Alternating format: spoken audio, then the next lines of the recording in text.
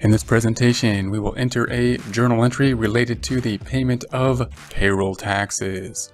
Before this point, we have recorded payroll taxes for both the employee and employer portion. Now we're going to work on the payment of those payroll taxes. The recording of the employee and employer portion of payroll taxes came from the register as well as a worksheet for the employer portion. In other words, we have 4 employees here, 4 employees represented by this set of numbers. If we sum those up, then this 48,719 is the regular pay for the 4 employees. We took from that the OASDI, Social Security, the HI, the Medicare, the FIT, federal income tax, group insurance, union dues, 401k plan to get to the net pay. This information was used in order to create the journal entry related to the employee payroll.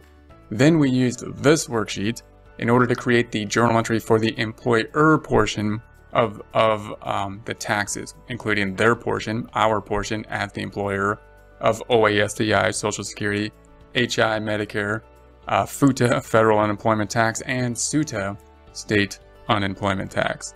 Then if we look at the result then on our trial balance, which is always nice to have a trial balance when recording journal entries, we'll see that we have the FUTA OASDI here, 6,063.10.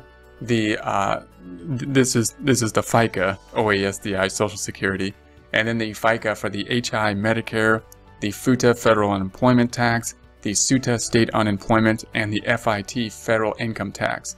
These then are what we're going to pay now.